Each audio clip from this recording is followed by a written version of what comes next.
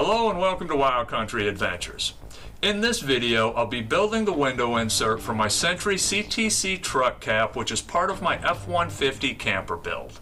I use the window insert as a place to store miscellaneous items I may need readily available while on road or at camp. It also holds my 7-inch tablet, which I use for entertainment purposes, and sits right in my blind spot so I don't need to worry about it obstructing my view. Now, I did sew many of the pouches I'll be attaching to the window insert, as well as a portion of the insert itself, but I didn't include the sewing in the video as it was getting a little lengthy and I didn't want to bore the viewer all that much. Besides, if you decide to do this build, I'm sure you'll customize it to fit your gear and not mine. I also didn't include any of the measurements, as the measurements in your truck cap may differ from my truck cap. With that said, let's build something. I began by cutting an 1/8 inch thick sheet of plywood to the shape of the window, going from the front of the window and stopping at the back portion that opens. This back portion will be covered with vinyl at a later stage in the build. I also used a cardboard template which was cut out and used as a guide to draw my lines.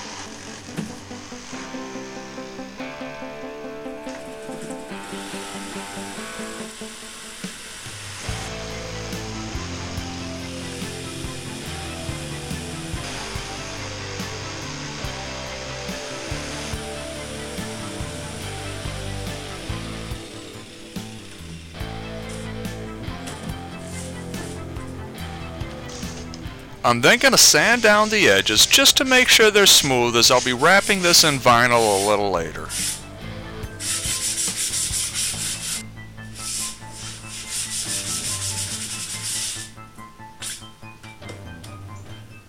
Next, I'll drill 3 holes where I'll mount the arm that holds my 7-inch tablet.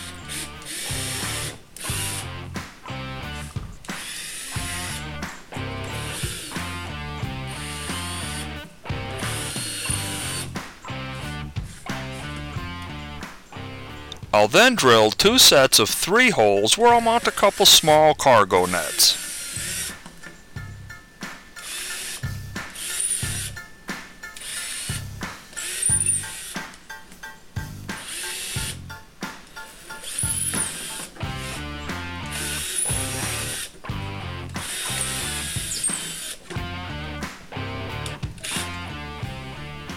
Now, I'll cut the vinyl to the shape of the plywood, making sure I leave a couple inches of overhang just so I can fold it over and staple it to the wood.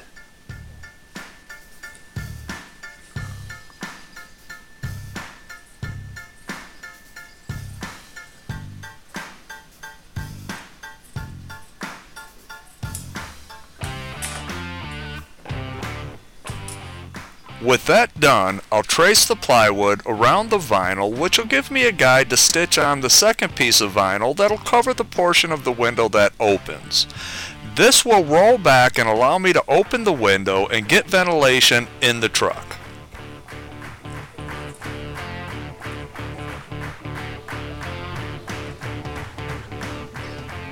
Next, I'll use a paper template to draw my line and then cut out the other portion of vinyl that'll cover the rest of the window.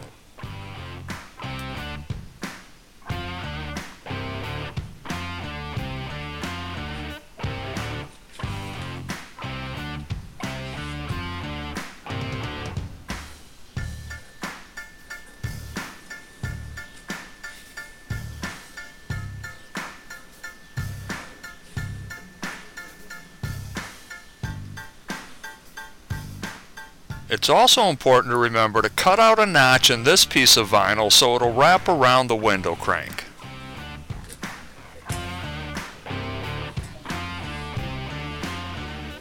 Now I'll mark where the 2 pieces of vinyl will be stitched together. I'm then going to sew the 2 pieces together, hem the second piece while adding Velcro so when I roll it back I can attach it to the insert itself. I'll be back once the sewing is done.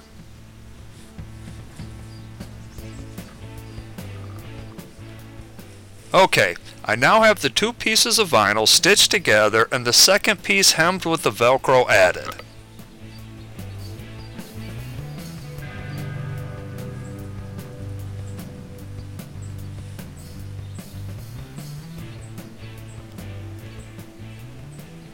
Now I'm ready to attach the vinyl to the wood. I'm simply going to lay the wood on top of the vinyl using the lines I traced earlier to ensure I get proper placement and I still have the 2-inch overhang.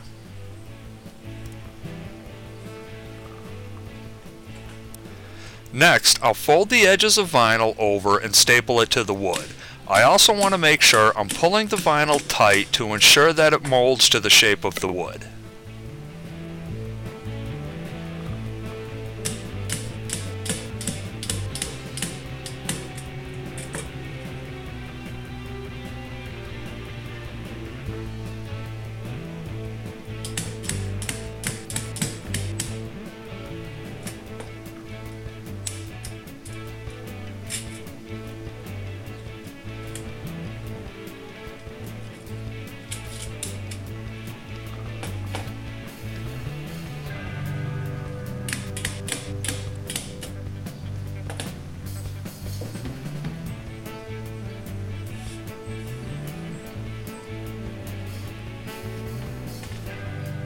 With the vinyl attached, I then want to punch 9 holes in the vinyl going through the 9 holes I drilled earlier.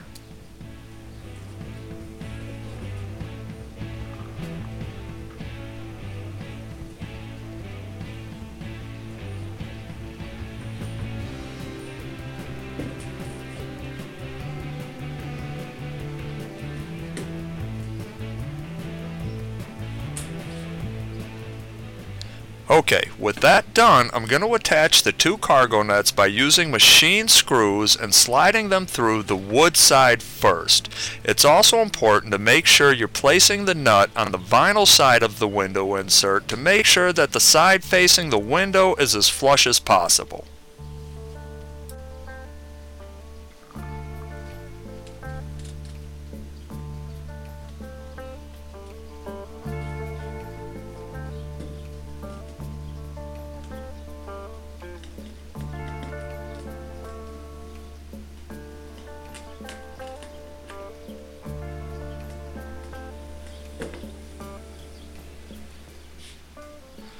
Alright, with the first one done, we just need to do the same thing to attach the second one.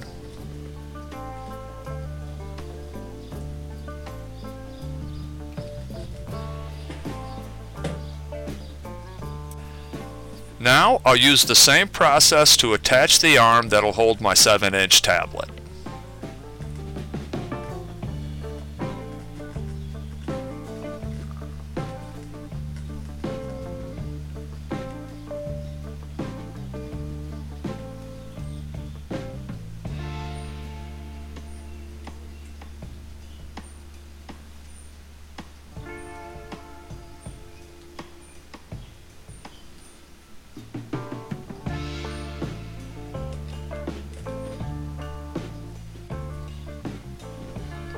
I'll then flip the window insert over and cut off the excess vinyl.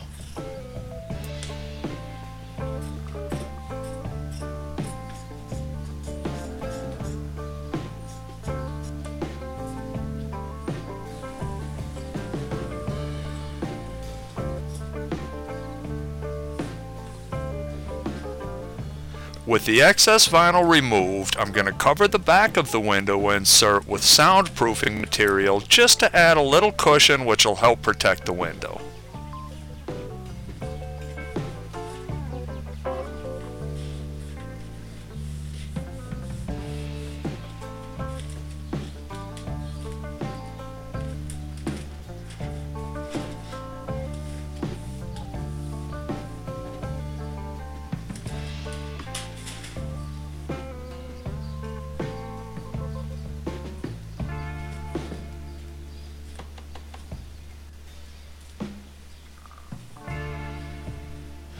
Now it's time to add the attachments.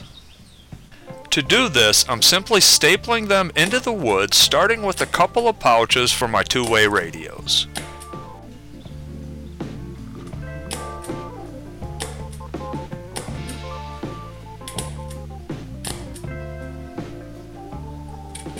I'll then staple on a pouch for my backtrack GPS,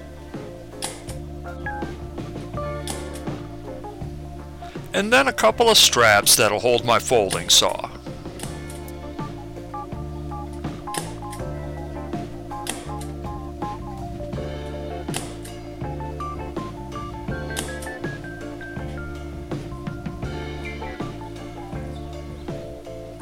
I'll then add a couple of strips of Velcro which will hold my first aid kit. I did end up adding a third piece of Velcro just to ensure it didn't fall off while the truck was moving.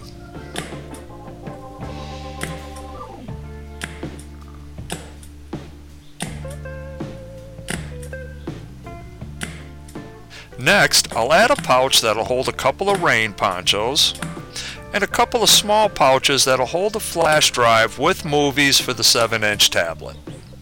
I'll then add a pouch for an eyeglasses repair kit, a pouch for some off mosquito cartridges, and a loop that'll hold the off clip on.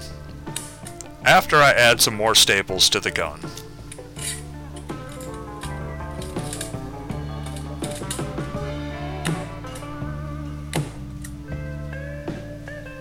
Okay, with the window insert completed, it's time to make the mounting brackets.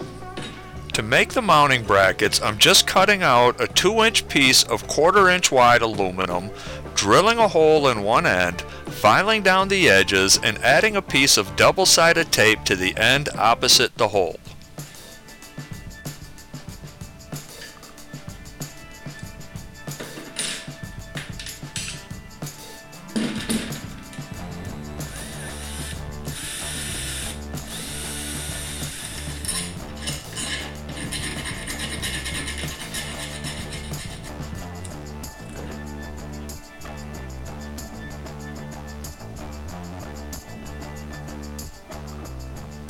Now, I just need to make 10 more and paint them black. I should also add that I did purchase 11 screws slightly longer than the ones in the window frame to account for the thickness of the mounts. Now, let's get this thing installed.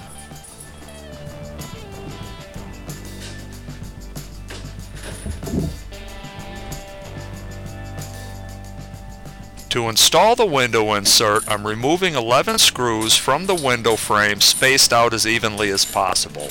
I'll then replace the old screws with the longer new ones while adding the mounts. I'm just doing this to 3 of them at first, and once the window insert is in place, I'll do the same with the other 8.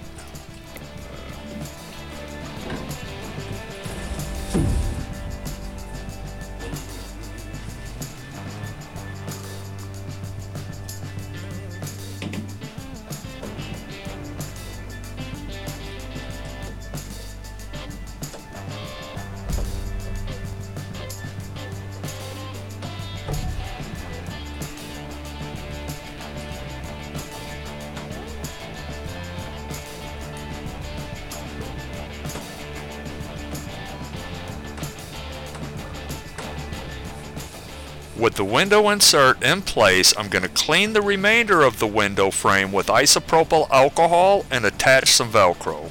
This will hold the back portion of the window insert in place and also allows me to roll it back to access the window. Once this is done, the install is complete.